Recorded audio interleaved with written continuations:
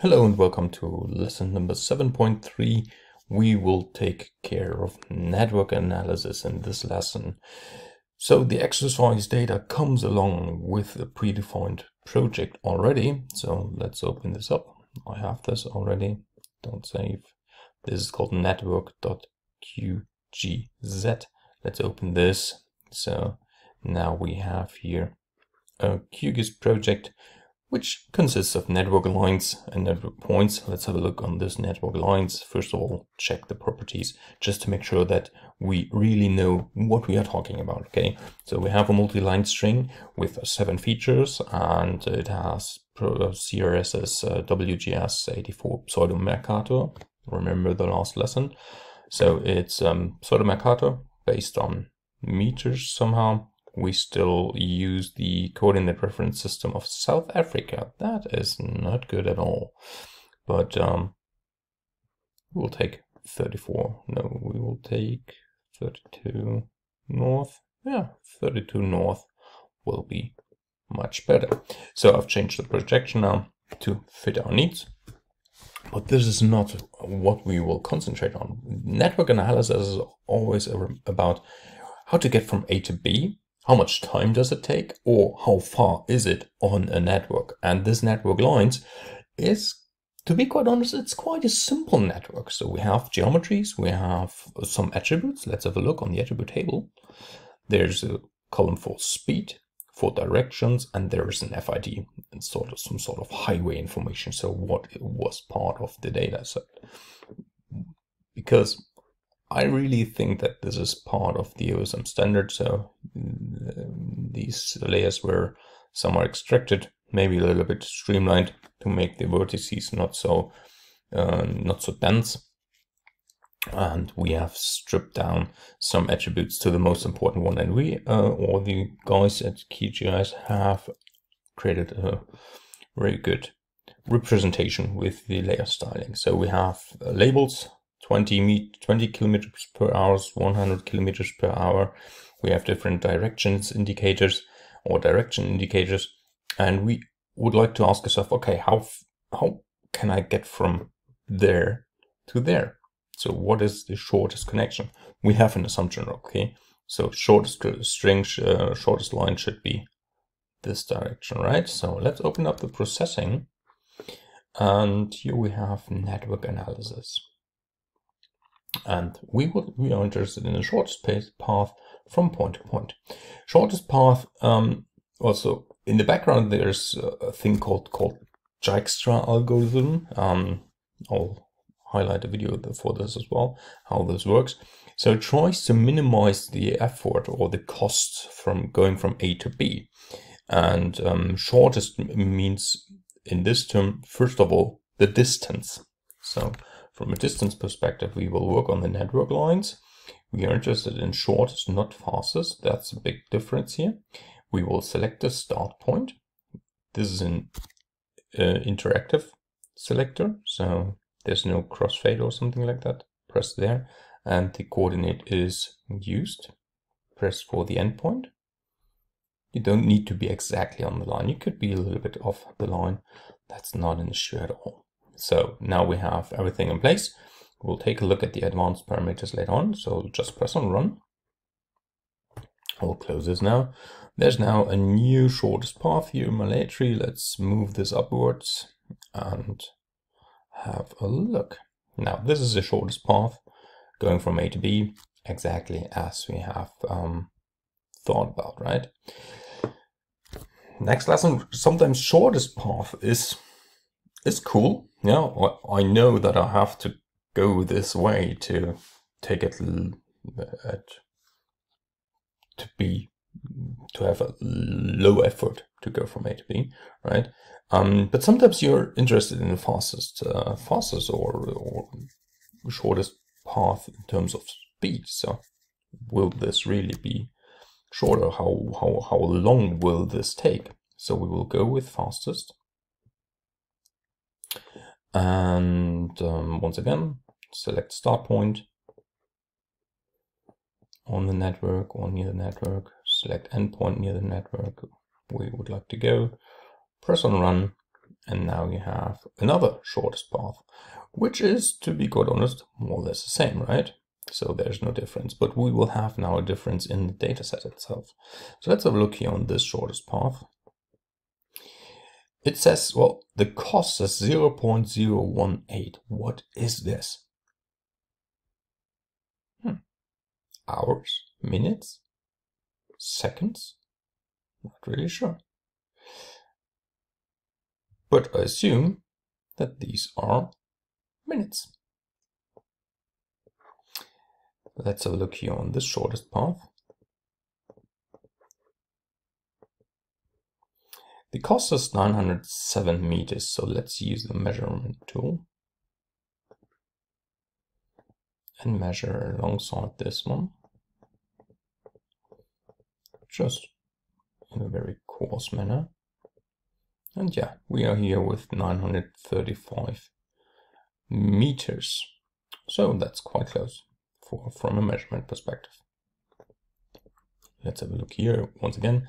So that is 1 kilometer. We have nothing decided yet according to speed or whatsoever. So it's 0.018 minutes. No, hours. Most likely hours, right? So let's have a look at the advanced parameters. And yes, it is hours. So now we are dealing here with 50 kilometers per hour. For a distance of 1 kilometer, you can assume something like 1 minute or something like that to drive this. And we can change this. So now it reflects somehow the travel speed of a car. So let's go once again with fastest. Start point and end point will be the same. Sometimes it's a little bit obscure, this dialog here, because I need to move the values here. We have a direction field, so we will use the direction field optional not on the shortest path, on not network lines. So direction field is direction. Value for forward direction is 0, backwards is 1, and the value for both is 2. And now we will switch this to travel speed of a person, right? 4 kilometers per hour. Let's create the shortest path once more. It is still the same line, so same geometry. Let's have a look on the features. And now it's the costs are higher. How much is it in minutes? Let's open up the attribute table. Create a new field using the field calculator. We will create a new decimal number real all time min, which is the value of, let's have a look into the fields, cost times 60. And 30 minutes for roughly 1 kilometer is just a recent value, right? A reasonable value. So we will take this into account. Now, sometimes this might not be the really fastest way to go, right? So have a look here at the attributes. You can see that there's a travel speed limitation of 20, and we have not taken into account this travel speed limitation for the moment, especially not for driving by car. So there's a circular pattern here where you can drive 100 kilometers per hour. So we will choose this. Once again, go with fastest. We'll say, well, there is start point and there is an end point once again, right? So we will not work on shortest path, we will work on network links. Endpoints are valid. Let's have a look on the advanced parameters. We will go with default speed of 50 kilometers per hour. Direction field is there. Once again, we will go with 0, 1, and 2. And default direction, if there's no value given, we assume that this is both directions, and we have a speed field. Let's go there, and we are trying to travel with 50 kilometers per hour. So run again.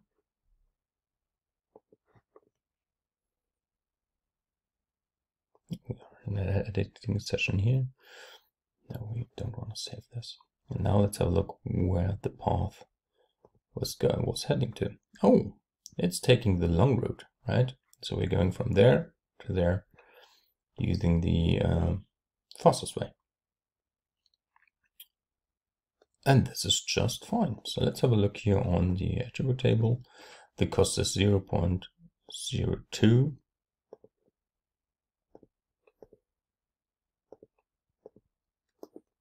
And here is the cost 0.01, which is different.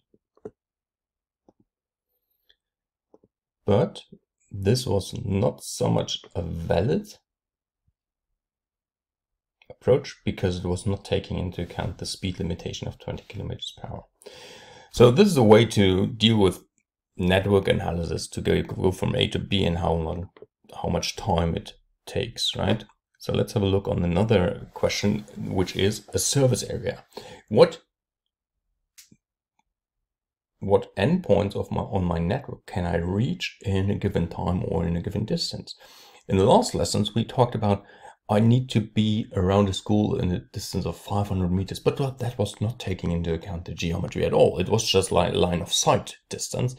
And this is somehow old-fashioned because we cannot walk like the crow flies. We need to walk on paths. We need to drive on highways. We need to use our bicycle on bike lanes and whatsoever. So we are always limited to a network. And therefore, this network analysis is a very important step to choose in your everyday work. So let's go ahead and create a service area from a layer. We will create the vector layer representing the network, or we will use the network lines, and the vector layer with start points is given in the network points. We will try to have a look at the shortest path first. So we are now asked to add here the distance. Well, let's assume it's 250 meters. We have a direction field once again. We'll say 0, 1, and 2. Default speed is 50 kilometers per hour. So we can go. No, the time it will take is lower. We will create the service area lines, and we will create also the service area boundary nodes. So let's press and run. Now this is now the given service area. Right, so let's open up OSM standard for this and choose a different symbology for the service area, highlighted in red. So from this point and this point, these are the 250 meter distances and the boundary nodes. So what nodes of the network layer are inside the given distance are highlighted here.